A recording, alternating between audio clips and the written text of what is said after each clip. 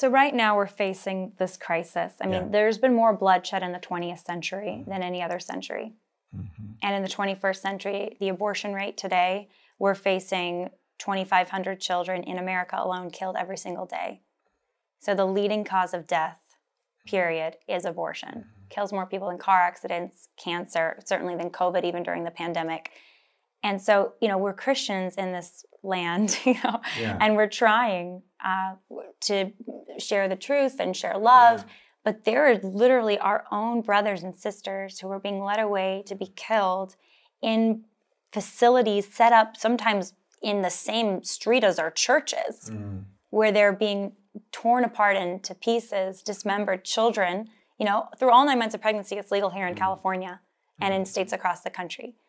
So there's nothing I can even, you know, I've studied social reform movements and human rights abuses, but we're so desensitized to the extreme bloodshed of our most vulnerable members of society. What do we do? What is our response?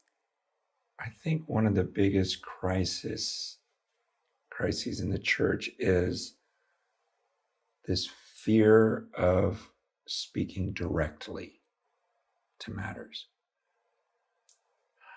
Okay, so I started ministry in the 90s. And, you know, in the 90s, the morality in the US, obviously it's never been biblical, but it was a lot closer. So you could preach openly about things and be accepted by a large number of people. That's no longer true.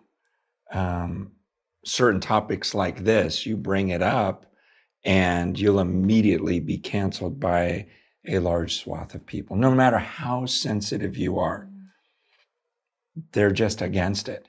And so for that reason, you have leaders that are like, well, I just won't address that issue because it's too divisive. And I want people to know God. And if I talk about that, then they'll reject me. And it kind of baffles my mind. Yeah. Because you look at the writings of St. Paul. Yeah. And he's like calling out if this church is not paying attention on gluttony or sexuality issues. He just calls them out. He says, you have forgotten the teaching, da-da-da. And he like lays in on them, right? And I just look at like today, the abortion rate is the same among those who identify as Christian. Now, they're not necessarily going to church every Sunday or Mass every Sunday if they're Catholic, but who identify as Christian or Catholic as it is among people who don't, according to surveys of people who've had abortions. And, you know, I was raised in a beautiful evangelical church. I basically never heard abortion talked about. And I went to my youth pastor when I had a realization of what abortion was, and I said, we've got to talk about this. The abortion is... It took a year to persuade him. And finally, you know, we got through. We were able to talk about it in the youth group. But it just... Why? Why when there's lives at risk in our pews sometimes? Well, I think right now... I'm not saying it's right, but pastors are just fighting to keep anyone around. People are dividing over everything. And so I really feel for ministers today because it's like, well, who did you vote for? Oh, you voted for that guy? Okay, we're leaving. You know, are you wearing a mask? I'm leaving. Did you get vaccinated? I'm leaving. Or you did go to that BLM rally? Okay, no, I'm leaving. Everything is just, people are leaving for all sorts of reasons. So I think a lot of them are shell-shocked in the thought of, well, why don't I just talk about abortion this week? You know. Well, it's like pick your battles. Exactly. I'm not saying as a pastor you got to come out there on every political issue. No, and there are two sides on a lot of political issues that you can reasonably make even as a Christian. But on an issue about whether or not it should be okay, whether societally or legally, to kill a child in the womb. I mean, don't you think that's kind of baseline? It is. I personally don't know of leaders who actually believe that it's okay. Meaning you think... Christian leaders. You think most Christian leaders think abortion's wrong, but that isn't... But they won't talk about it. Do you think they really see abortion for what it is? Like let's just put it this way. Okay. If instead of it being a preborn child that's taken into, Planned Parenthoods and abortion clinics, it was an 18-month-old. Yeah. If 18-month-olds were being taken in to centers across San Francisco, San Jose, Los Angeles, wherever, and killed 2,500 a day legally, right now, people would be like, I'm against that. But who knows where? Well, yeah. But my point is, who knows where the world's going to where pretty soon we could be desensitized to that. Because it's silly right now, right? Right. But that's where if you don't speak against the child being killed in the womb, and it should be enough to speak against them. Yeah. You're right. We're going to get desensitized. So 18 months is okay, but what about 9 months or about 3 months? You know, and then it's like, okay, right up until conception, you know, or to, you know, the delivery. Like, it doesn't make sense wherever you draw that line. It's just, it's life. But the longer we think we can play this game of sticking one step ahead of the world, as long as, well, at least I believe that, you know, the last 3 months, that's real life. I'm ahead of a lot of people. And I think sometimes as Christians, we almost feel like if I'm a little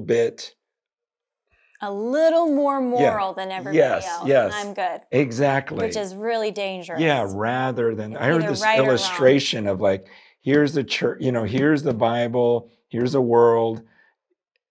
And as the world moves away from the Bible, the Christian is kind of in the middle following the world, feeling, well, I'm still closer to the Bible than the world is. But the world's going further and further, and we're running from this book. We're following, but justifying it, saying, well, I'm not like them. Yeah, but you're way over here already.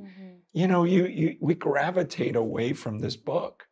Well, I think the Catholics, you know, there's sometimes conversations about it at Live Action amongst different folks, but I know in friends that I've had, I say, well, if it's just a book, you know, and there's no defined authority that helps to teach that book, then it's no wonder you can, because a book, you walk away, you walk towards it, it's the living word of God, but it's living in that there's an authority given to us to help us determine the complexities of each era, because each era has its lies and complexities. And so I think that's part of it's like the authority question of, you know, and that's why, thanks be to God, you know, the Catholic Church has not changed its teaching on sex, contraception, you know, gender identity, abortion. I have some people say, well, the Catholic Church is going to eventually, you know, change its teaching. I was like, it hasn't for 2,000 years. It's not going to. Yes. And I wrestle with it. That's why I wrestle with my evangelical roots, because I'm going, gosh, it really feels like every pastor is his own pope, and however he studies and whatever conclusion he comes to, he's free to teach his whole congregation that. And there is a safety in saying, look, here's the church tradition, here's what they've always taught. And that's why even the elders at our church, when we come to something that's controversial, we study church history and go, hey, what did the early church fathers? Because even us as a group in the 21st century, I don't know if I completely trust us to come up with the right thing. Let's go back. Let's go way back and see what they said and why. And that's important.